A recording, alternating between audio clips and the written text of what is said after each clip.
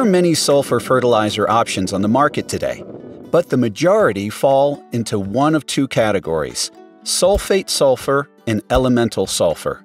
Sulfate sulfur is the only form of sulfur that plants can utilize, but because it is immediately available to plants, it is also prone to loss through leaching. Sulfate sulfur fertilizers are more suited for pre-plant and in-season applications, since the form is readily plant available. Elemental sulfur sources are the most concentrated sulfur carrier, but must be oxidized to sulfate before the plant can utilize it. Since the elemental sulfur form needs to be oxidized to become plant available, fall applications are an option. Without sulfur, plants can't perform basic functions or complete their life cycle, which directly affects a crop's yield potential. Understanding the sulfur cycle can help manage and maximize fertilizers and soil nutrients in your fields. Phases of the sulfur cycle include inputs to the soil, losses from the soil, mineralization, oxidation, and plant uptake. Inputs to the soil that can increase sulfur levels are mineral fertilizer, atmospheric deposition, plant residue, and animal manure biosolids.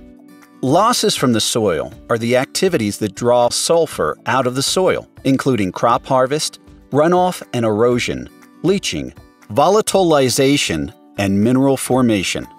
Mineralization is the process of transforming organic sulfur into inorganic forms, such as hydrogen sulfide, elemental sulfur, as well as sulfide minerals.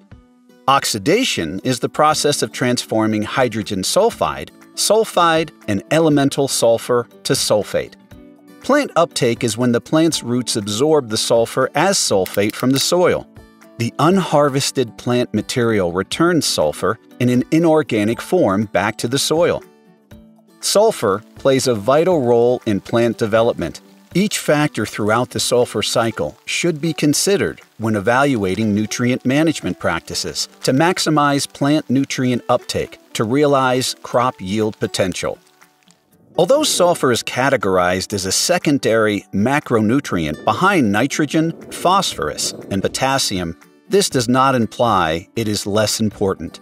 Sulfur is required for several important functions within the plant, including protein synthesis, seed production and producing chlorophyll, nodule formation on root hairs of legume crops, and secondary plant compounds.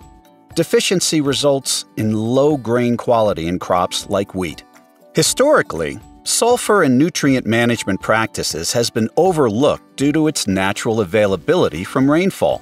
But as the amount of sulfur available in the atmosphere has declined, the need for providing additional nutrition to the soil has evolved. This means considering sulfur as part of your fertility program every year.